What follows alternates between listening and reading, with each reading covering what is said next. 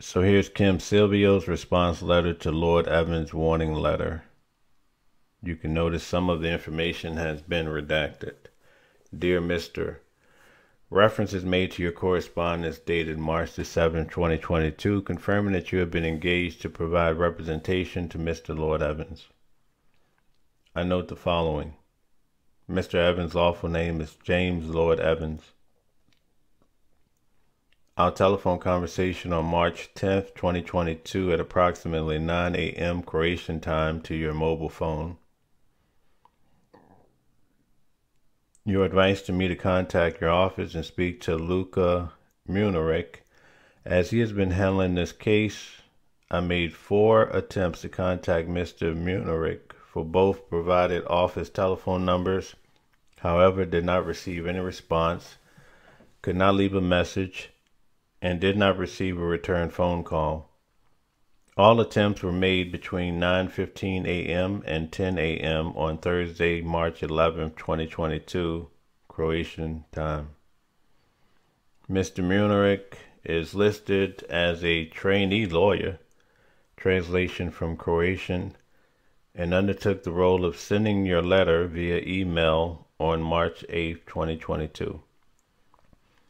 The correspondence sent to me via email is unsigned and does not indicate any correspondence or communication should be made with Mr. Munarek.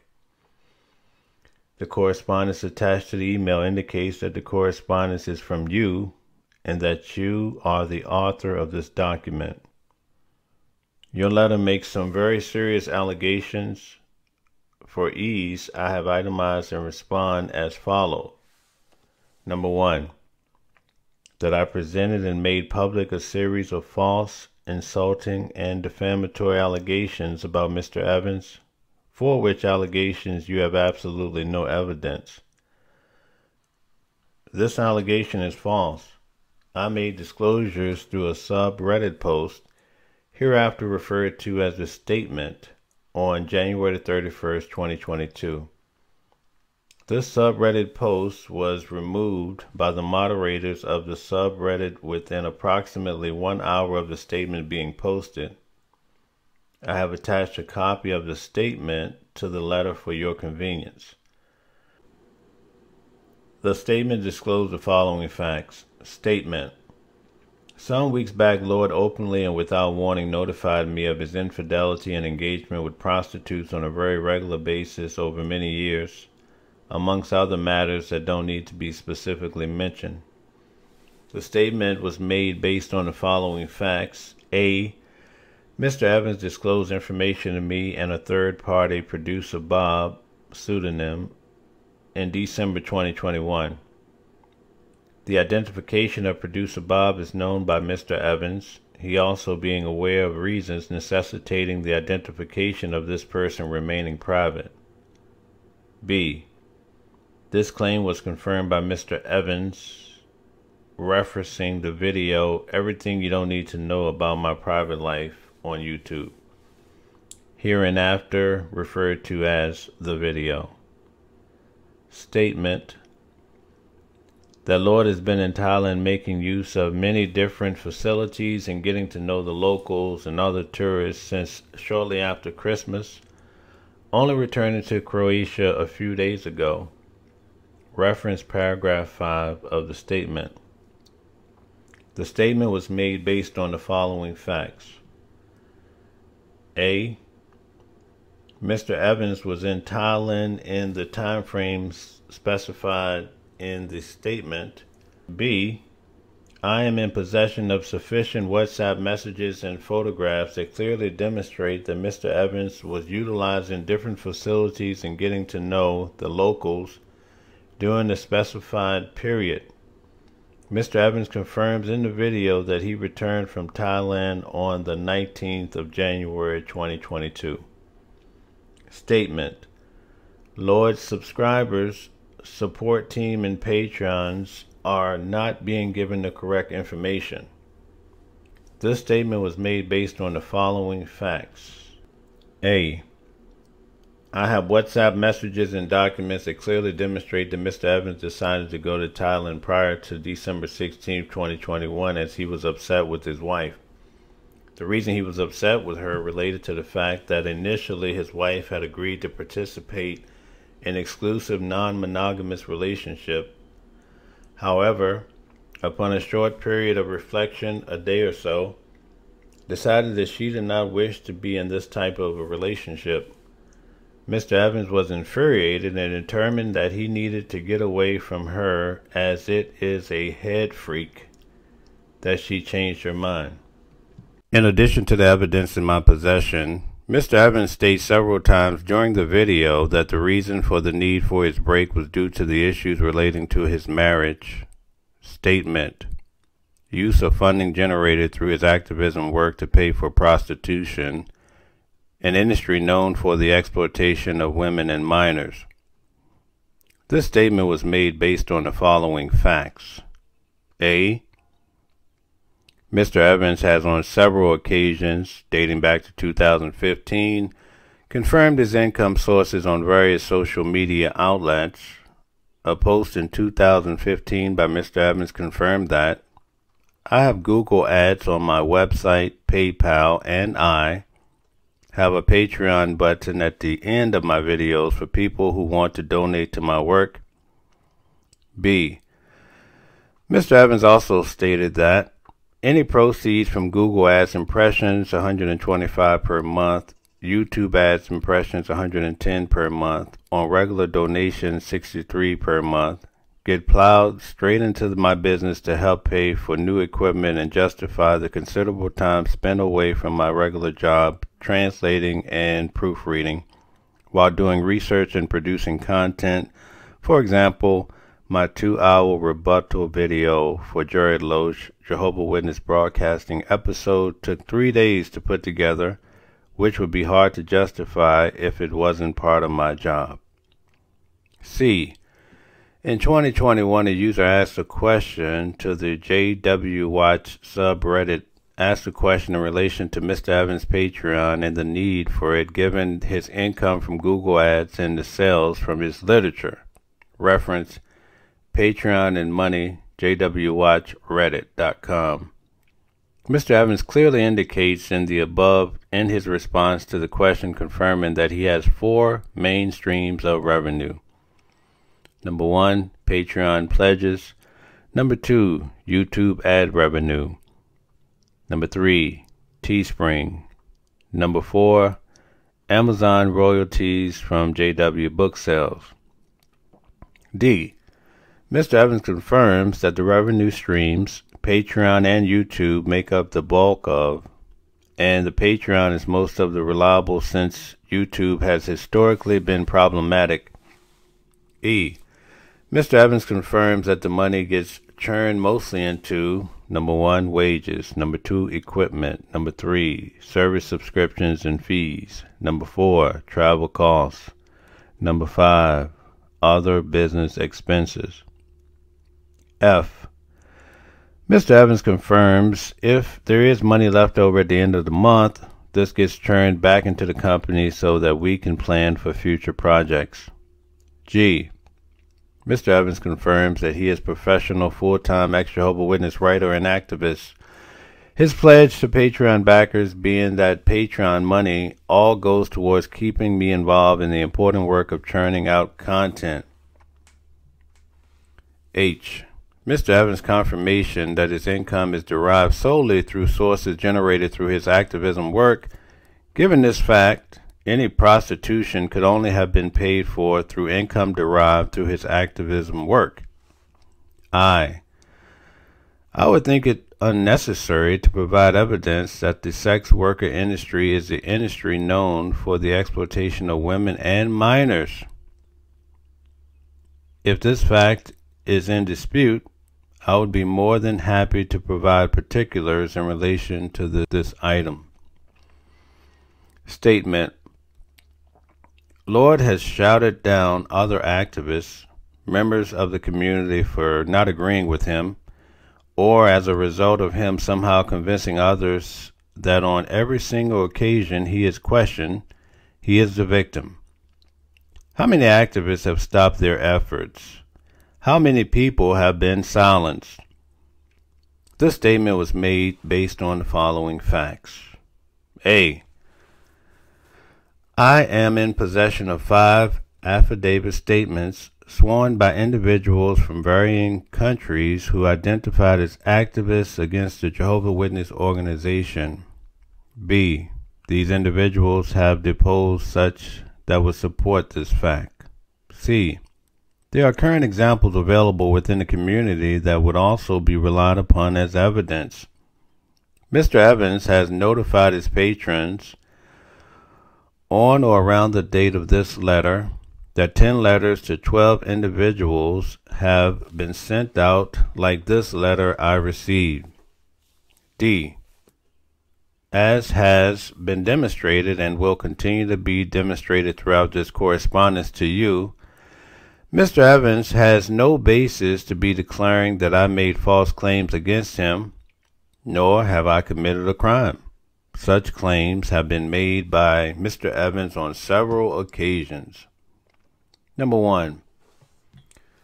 You continued with the above-mentioned defamation campaign via the social network YouTube live stream, the Lloyd Evans rebuttal video hearing Kim Silvio's side from February the 4th, 2022, as well as the live stream, a conversation with Kim Silvio from February the 20th, 2022, in which occasions you also made a number of unfounded, fabricated, and constructed allegations about Mr. Evans. A. I have undertaken a thorough review of the above referenced videos, reference so-and-so, and cannot identify any defamatory material in either video. B. Please provide specific allegations and evidence, timestamps, to me in order that I can further consider this allegation. C. Until such time as further specific allegations and evidence is provided in relation to this allegation, I rely upon my review of each video as evidence to demonstrate that no unfounded, fabricated, or constructed allegations about Mr. Evans was made or published by me. Number 2. Through your YouTube profile, on a daily basis, you publish and transmit false and defamatory information about Mr. Evans with the clear aim of harming Mr. Evans. A. I have undertaken a thorough review of the above referenced social media platform and cannot identify any false or defamatory information published by me or transmitted by me. B. Please provide specific allegations and evidence to me in order that I can further consider this allegation. C. Until such time as further specific allegations and evidence is provided in relation to this allegation, I rely upon my review of my Twitter account as evidence to demonstrate that I have not published or transmitted false or defamatory information about Mr. Evans. 3. You publish or transmit false and defamatory information about Mr. Evans with the clear aim of harming Mr. Evans. A. I have undertaken a thorough review of all social media platforms, YouTube, and any other information that could be deemed as published material and cannot identify any false or defamatory information published by me or transmitted by me. B. Please provide specific allegations and evidence to me in order that I can further consider this allegation. C. Until such time as further specific allegations and evidence is provided in relation to this allegation, I rely upon my review as evidence to demonstrate that I have not published or transmitted false and defamatory information about Mr. Evans. D. I note the absence of any reference to a statement issued by me on the 15th of February 2022 in which I clearly state that any reports or allegations of child sexual abuse should be reported to the statutory authorities and that I had no knowledge of any allegations against Mr. Evans and the matter has been referred to the authorities and that the determination of the authorities should be the only opinion sought. E. This information is relevant as clearly if my aim was to harm Mr. Evans, I would not seek to comment in his favor. I provide a copy of this statement for your reference. 4. Finally, we would like to point out that there is reasonable suspicion that there are elements of several criminal deeds in your conduct, in particular the criminal deed of insult prescribed by Article 147 of the Criminal Code of the Republic of Croatia, as well as the criminal deed of defamation prescribed by Article 149 of the Criminal Code, and in case you do not act in accordance with the request of Mr. Evans stated above, we will be persuaded to initial all legal actions prescribed by law for the sake of protection and Mr. Evans' rights and interests, which, including initiating criminal proceedings.